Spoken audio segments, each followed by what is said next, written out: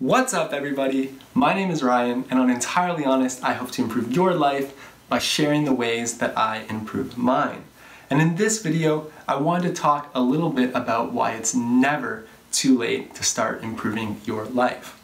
So I was inspired to make this video because I've been really into this guy named Rich Roll recently, and I've been watching his podcast and I recently read his book. And what really took me by surprise in his book is that he started his own journey of self-improvement when he was like 40 years old. And that's not even that old, right? Like there's examples of other people online that are starting like in their 50s and 60s, becoming like marathon runners and such at their later ages. And it just really made me feel super grateful that I've started my journey when I have just a few years ago when I was 23. But yeah, like Rich, I think he's now like in his mid-50s, and he's accomplished so much in these 15, 16 years. And it just inspired me to know that I have so much ahead of me and that I'm going to also accomplish so much throughout my journey. But yeah, I just got this idea for the video because it just made me realize that no matter what stage of life you're at, no matter what age you are, it's never too late to start making improvements. And his story was really inspiring because he just struggled so much with addiction. So for him it was like alcohol addiction, and he was able to overcome that after like almost like over a decade of struggling with the addiction. And so yeah, it's just, like me personally, I know it feels like sometimes back when I was in my old mindset, it felt like things were almost impossible to overcome, like whether it be addictions or just like negative thought patterns. It felt like I was going to be stuck in them forever, but it doesn't have to be that way, and you could really work your way out of these things. And it's never too late to start, even though it might feel like, well, it's always been this way or it's been this way for decades. You can still definitely make improvements and get out of it.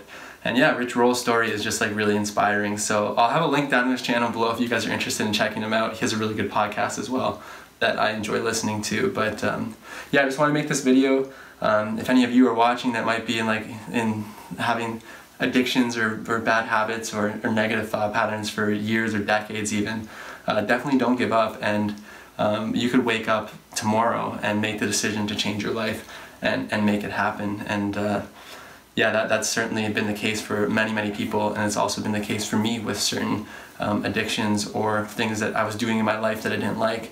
And you kind of just decide to make that change, and you make it happen, and you stick with it, and you have that discipline to support that change and keep it a part of your life. So yeah, I just want to make this quick video explaining how it's never too late to start. I hope it might inspire some of you guys that are watching, just sharing some of the thoughts that I've been having recently. And it's, yeah, it's just really interesting. And it also makes me just feel so grateful that I started as early as I did. Like sometimes I wish I started when I was like 14 or 15 or 16 years old, because I'd be that much farther ahead. But 23 is a pretty great age to start at, so I'm pretty happy about it.